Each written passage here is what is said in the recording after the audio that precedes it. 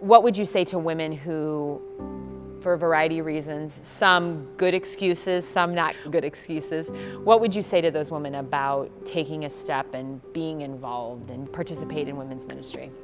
I would say you can surprise yourself a lot. So I spent my entire life considering myself an introvert and terrified of meeting new people and putting myself out there. So what I've come to find the last 8 years is I'm really not an introvert anymore. And you know, those first few times, it was like the heart pumping, the terrified feeling walking in somewhere by myself. And you put yourself out there, you push yourself, and the benefits and the fruit that grows are just, it's really a beautiful evolution. And I just think that it's easy to make excuses, especially when you're a mom or when you're a grandma or when you have other things going on. You have busy work schedules. But this is the kind of stuff, this is the kind of priority that matters. So I just would highly encourage anyone on the fence, try something once. If you don't like that event, try one of 5 other things. You know, there's literally something for everyone. The world doesn't foster a lot of healthy female relationships.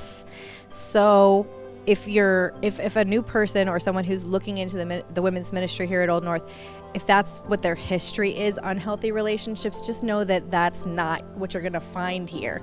It's not super cliquey. It's not we're not the kind of people who are excluders, we're includers. If you don't like it, you don't have to go again. But I mean, when you walk into a room and everybody at Old North is just so welcoming, so. Same thing, you might surprise yourself. I was terrified when I went to that Christmas brunch because I didn't know anyone, and I knew it was going to be groups of family members and people who go as an annual tradition. And I almost didn't go because I felt my heart say, like, I was scared. And I just decided, what do I have to lose? If I don't know anyone now, so if I leave, I'll either still not know anyone, so it's no worse off than I was, or I'll surprise myself. And like I said, I've met some of the most wonderful and welcoming women that I've ever met, really, just stepping out there and just doing it. Well, I feel the same way. The intergenerational thing is really good. I'm usually the oldest person wherever I go, and I'm very privileged to be there. Yeah. But I have often said the wisdom that comes from the younger women is just amazing. It's so heartening. It gives me a lot of hope about the world. It really does. And I enjoy it because you get a different perspective, but with the same theme and the same meaning. It's really heartwarming. I love that part of it.